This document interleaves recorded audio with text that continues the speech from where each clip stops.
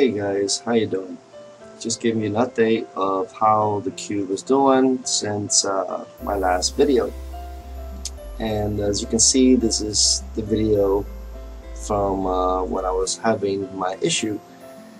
And as you can see, there is rather Dino or Cyano all over the entire tank. To be honest, I have never seen Dino up in person before, so I can't really say if it's actually Dino or not. But Cyano, I believe, is a lot more slimier than these hairy strings, these long hairy strings. And it's not hair algae, as you can see, because it'll be more clumped up into balls per se. That's their distinguished, noticeable feature they have. But I have hairy long strings all over the tank at this point. And I decided to, do a video and actually ask for any of your advice, see what it was, this and that. I got some few tips and advice and some opinions as well based on what they thought it was.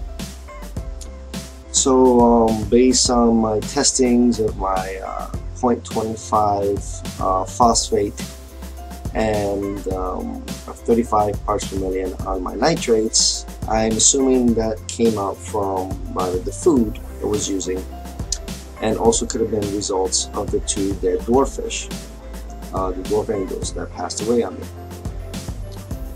Okay, so based on the entire situation, that's where I come down to that it could have been just the new food or two dead fish resulting in this outbreak.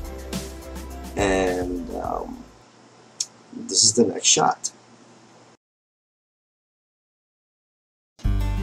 Okay guys, so this is the results of the 3-day blackout and the bubbling, micro scrubbing, one or the other, whatever you want to call it.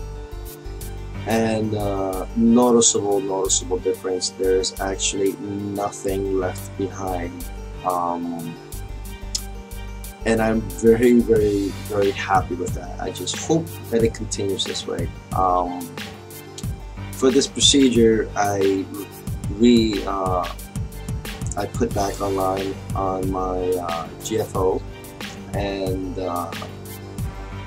I was just hoping that the GFO will help with this, including with the Chaeto, that it always grows like a beast, and hopefully that it will stabilize and maintain the current precision. I did vacuum everything into a filter sock prior to the blackout, prior to covering the entire cube with cardboard, even the surface. The top of the tank, I even covered that as well. I did leave the light for the Chaeto on the entire time. I usually always leave it 24/7. So I left that on just in case if I was to see an outbreak in the sump. And currently I don't have any outbreak in the sump. This entire outbreak has happened only in the display.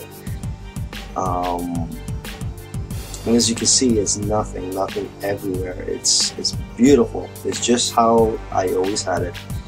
And I want to thank everybody who actually saw my last videos and the advice that I got from DC's Reefers neighborhood on the GroupMe page. And some of you guys gave me some good tips there as well.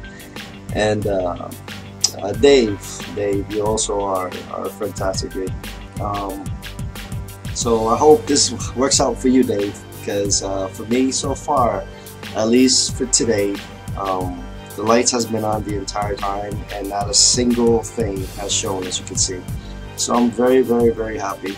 I hope nobody gets this, and if they do, well, you can follow these steps. Alright guys, thank you guys, take care, peace.